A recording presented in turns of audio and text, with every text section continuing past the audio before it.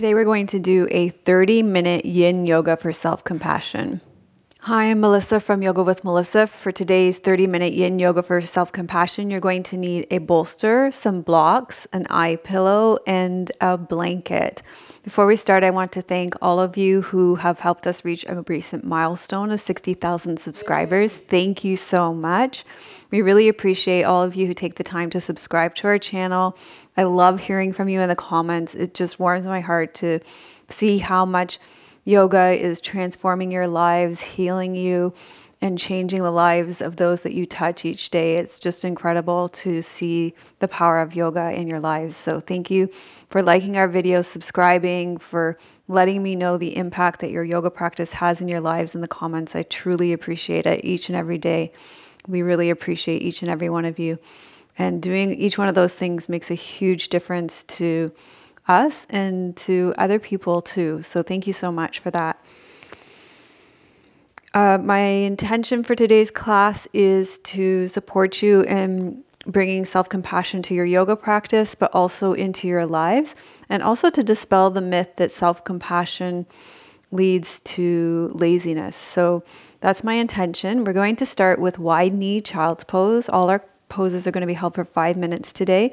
If wide knee child's pose is not agreeable to your knees and your ankles and your feet, then you can always lie on your back with wide knees to chest pose, or put your feet against the wall with knees to chest.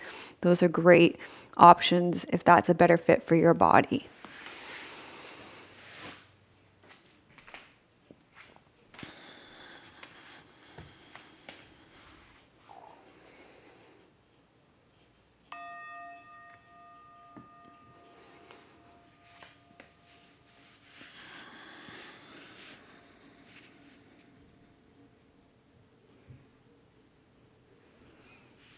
So as I said, my intention in this class is twofold: to show how simple and easy it is to bring the qualities of self-compassion into our Yin Yoga practice, and by extension into our lives, and also to dispel the myth that self-compassion will lead to laziness. So we're going to start, as always, when we do a Yin class, with the principles of Yin. The first thing we want to do is find an appropriate edge. And this is the first way that we can offer ourselves self-compassion: to be non-aggressive in our pose, to enter into our pose in a sensitive way and allow our breath to guide us. Too much intensity is going to affect the flow of qi. It's going to make it difficult to stay in the pose. And then once we've found that appropriate edge, we're going to soften. In the same with self-compassion, in our yin poses, we want to offer ourselves tenderness to the shapes that we're taking. We want to offer ourselves a tenderness to the expression of our poses. And then we're going to be still. In the same way that we don't want to deny our own suffering with self-compassion, we don't want to escape sensations or try to intensify them in our Yin Yoga postures. And finally, we stay for a while in this pose. We're staying for 5 minutes. There's nowhere to be, nowhere to go, nothing to get, nothing to do. So we can just let go of striving and doing and just be in our Yin Yoga poses.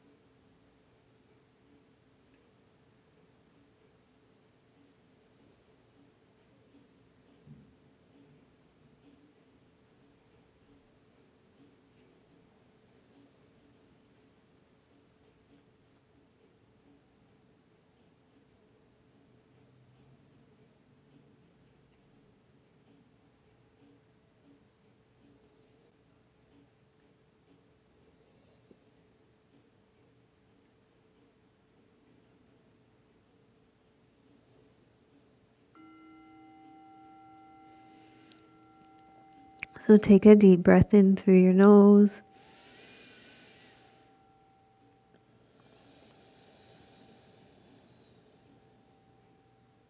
And then we're going to find our way out of this pose. And we're going to lie on our back so we can feel the flow of chi, allow that rebound, moving slowly between the poses.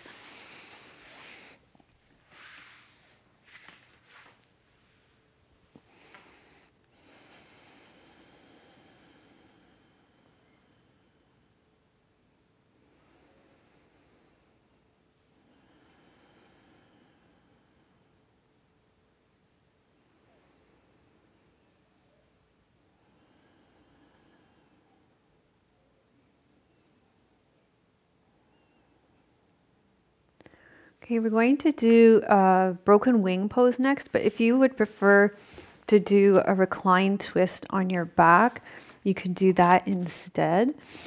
So let me show you broken wing pose. You're going to start on all fours.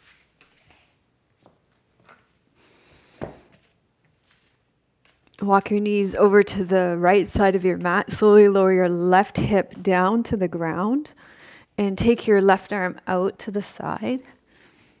And you're going to lie down on your side of your left side of your head, and you'll feel an opening through your left side of your chest. And you're going to be here for 5 minutes as well.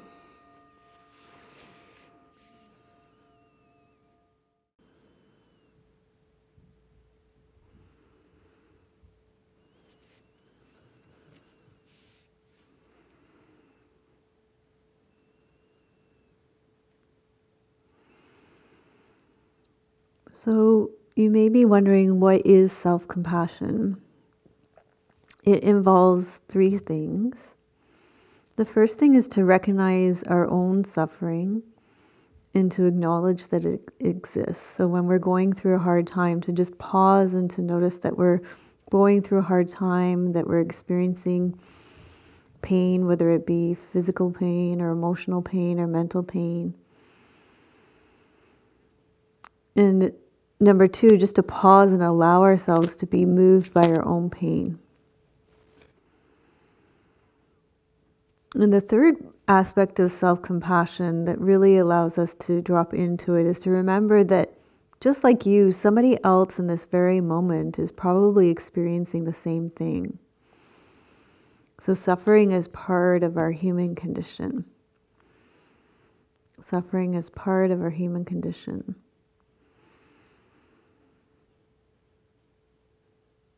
So it's not sweeping our pain under the rug. We tend to think that we're the only one going through what we're going through. But it's pausing and just taking a moment to acknowledge our pain. And then taking that moment to have some compassion for a shared human experience.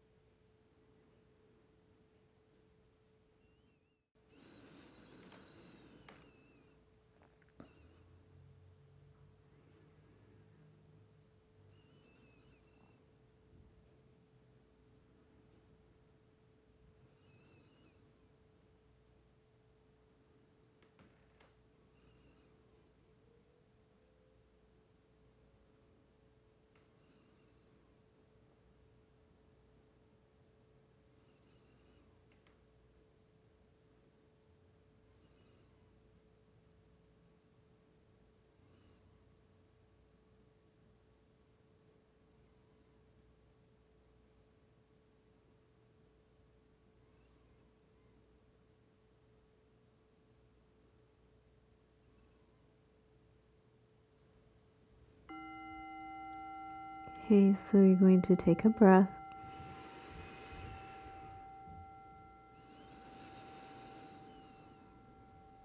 And you're going to find your way out of this posture, making your way onto your back so you can allow the posture to become integrated and let the chi flow through your body.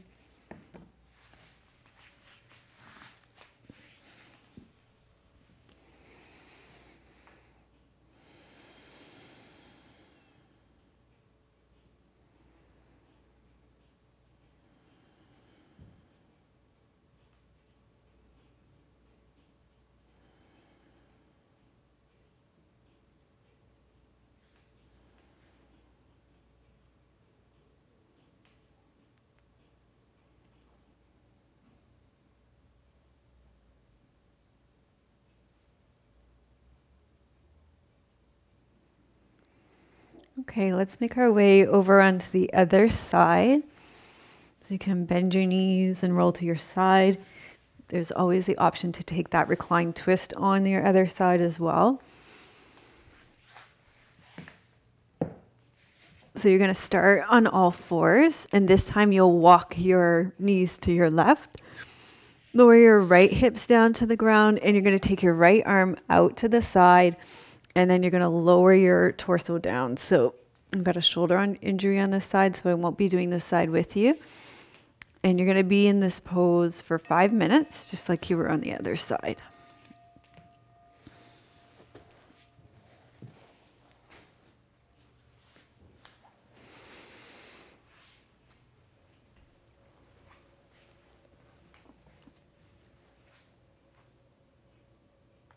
So just to reiterate that self-compassion is recognizing our own suffering, our own stress, our own tension, and acknowledging that it exists. So sometimes we don't even acknowledge that we have our own stress, or we just try to push past it. And we pause and we allow ourselves to be moved by our own pain. And we just give ourselves time to deepen into the shared experience of our own pain, our own suffering, our own stress, so that we're not alone in it, that others, one of the mantras that we love is in our community is others feel this too. So whatever we're going through, we know that there's definitely some other person right now experiencing the same thing. And we can know that this stress, this suffering, this pain is part of our human condition. We're not alone in it. And it really helps to bring a tenderness, a kindness, a level of self-compassion to our experience. And it eliminates that criticism and that judgment from it. And just having these 3 simple things, the recognition, knowing that there is suffering, pausing and acknowledging it, and I want to use the word savoring, but just deepening into the shared experience of it softens the experience and is a really simple and easy and effective way to offer yourself compassion.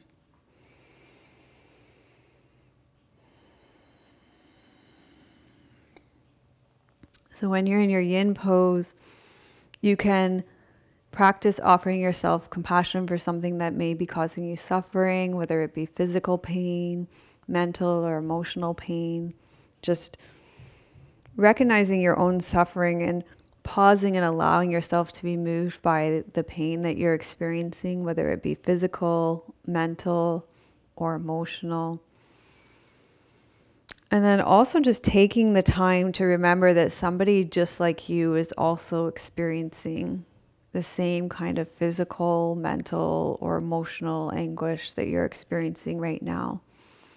And there's a real tenderness that happens around the heart when you connect into that shared human experience of pain and suffering, when you don't feel so alone in it.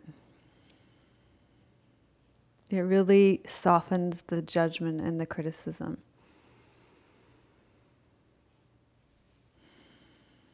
And when we bring self-compassion to our practice, it creates a softness in the practice. If our practice is entirely centered around mindfulness, it can create a kind of harshness.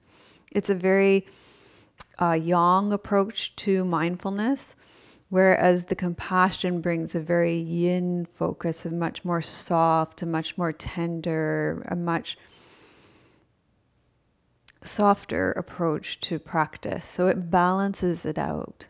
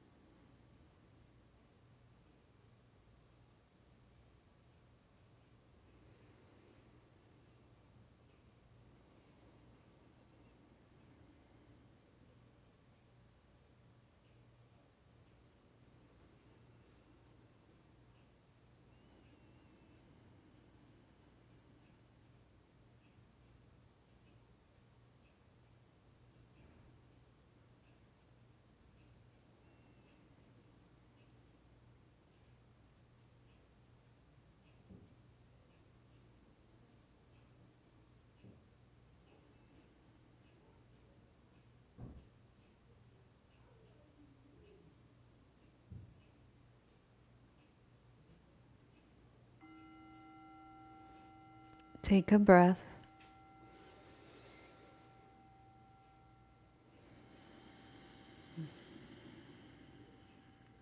And slowly make your way onto your back to allow the chi to flow through your body.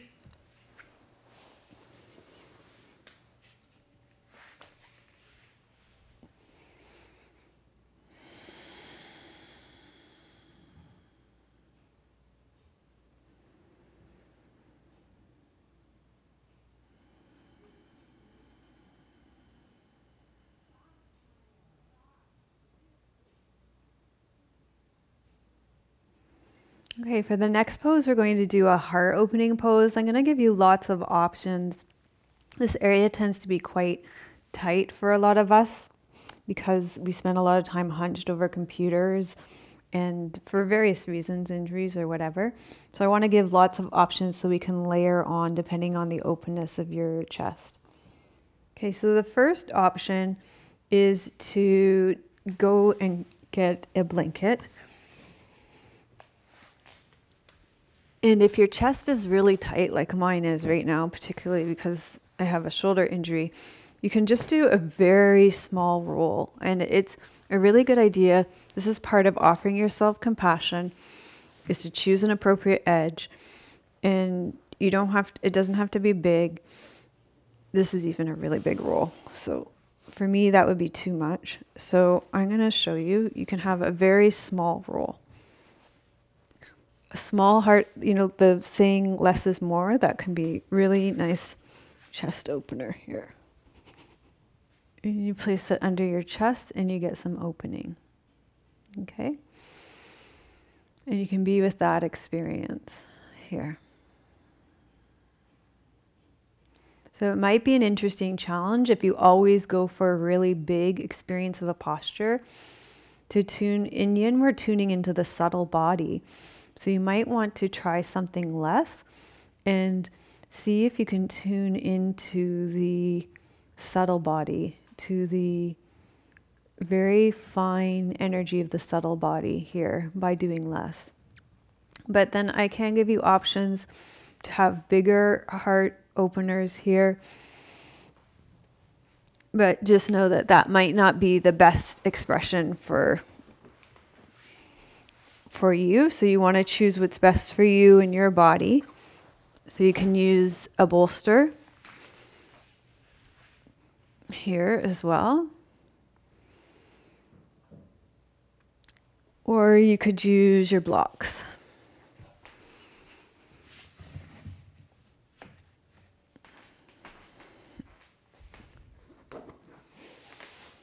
And you can set up your blocks on, you know, whatever different variations you want. You can choose whatever variations you want. So you're going to choose whatever version you want, and you're going to be in it for 5 minutes.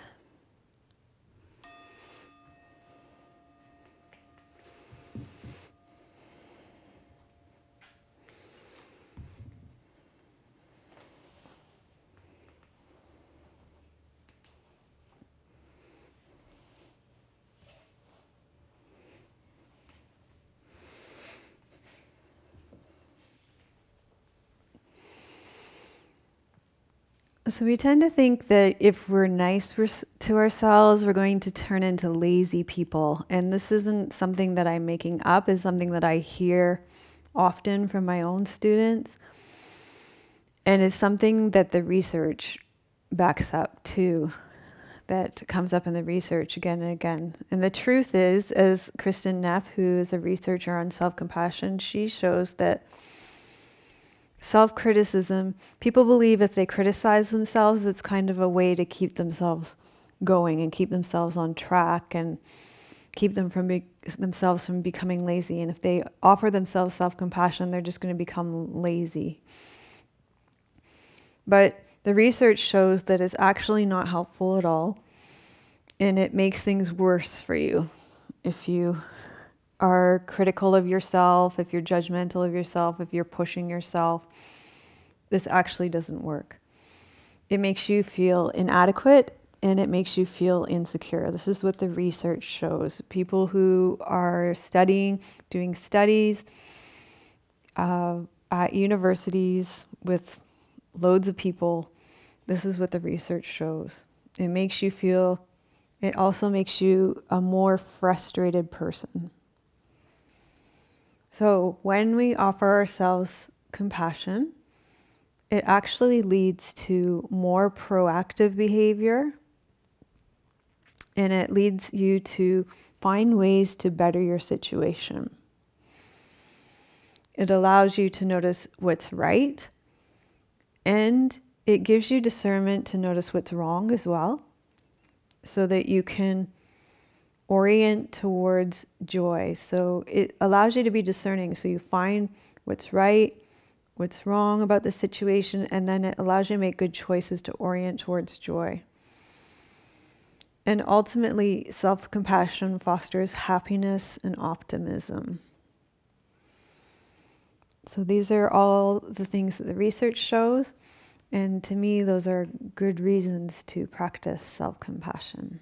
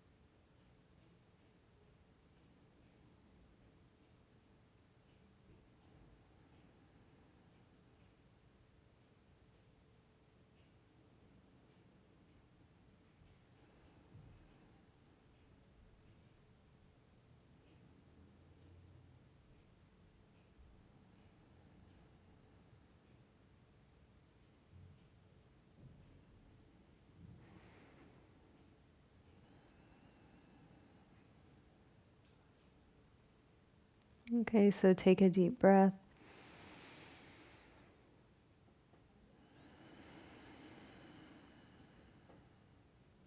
And then you're going to remove your prop from underneath your chest. And you're going to make your way into your final resting pose. You can either take your blanket so that you pull it up over top of you. Your body could have cooled over time in this class. Or you can roll your blanket so it becomes a bolster and place it underneath your knees so you have a nice smooth flow of chi. You might want to take your eye pillow and place it over your eyes here.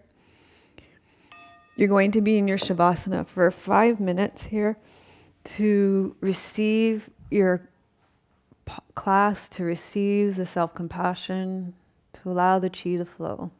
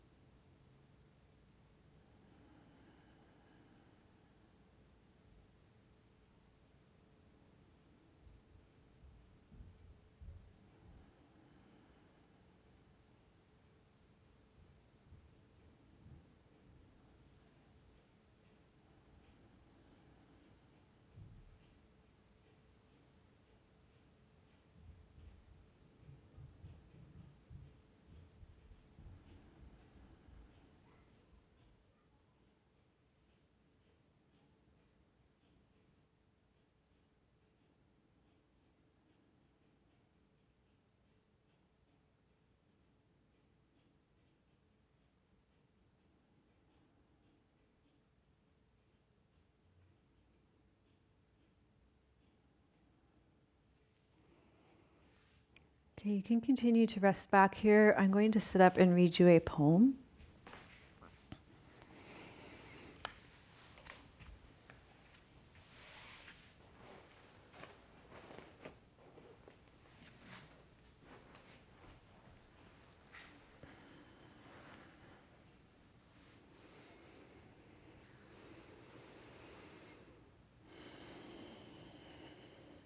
This poem is called Self-Compassion. It's a poem that I wrote.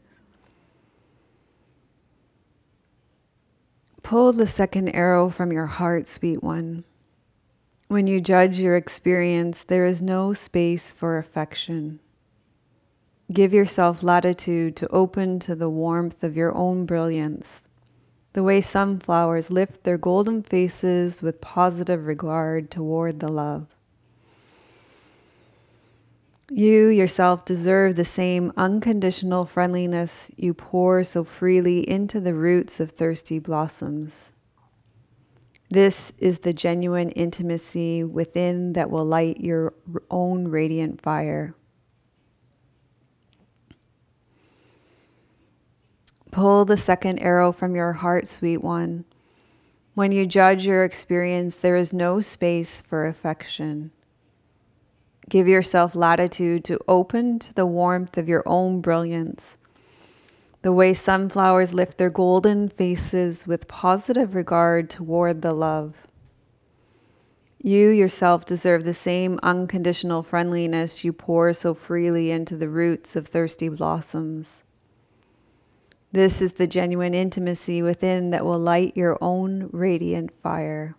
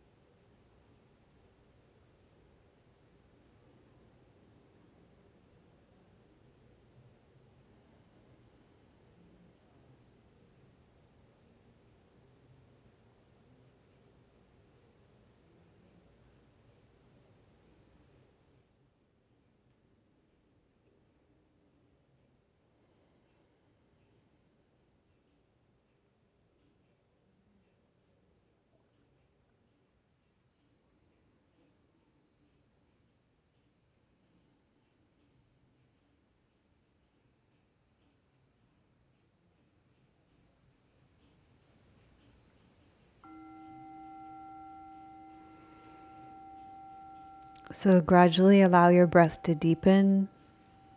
Wiggle your fingers and toes. Going to invite that movement back into your body and start to wiggle and stretch out. Bend your knees. Going to roll to your side and pause for a moment there before you come up to a seated position where we'll gather the fruits of our practice into ourselves first, offering ourselves compassion first, and then sending that fruits of our practice out into the world. Loka samasta sukhino bhavantu. Loka samasta sukhino bhavantu. Loka samasta sukhino bhavantu. May all beings be happy and free, and may the thoughts, words, and actions of my own life contribute in some way to the happiness and freedom for all. Thank you so much for liking this video, for subscribing to the channel, for sharing this video with your friends. And I'm pausing for my own pain in the comments. If you would like my series of videos for highly sensitive people, it's a series of special videos not available on YouTube. Go to melissawest.com/HSP and you can sign up for that special series. Also, it's just great to be on my mailing list because there are things that I offer sometimes in my newsletters that just aren't available on YouTube. And it's not always, the YouTube algorithm and Facebook and Instagram don't always put me in front of you, even though you might be signed up to see my things, right? So if you're on my email list, it's guaranteed that I can communicate with you. So yes, that's it for today. I'm sending you much love from beautiful British Columbia. May your joy be as deep as our Pacific Ocean. May you be as rooted as the old growth trees in our forests, and may you be as strong as our mountains. Om Shanti. Namaste.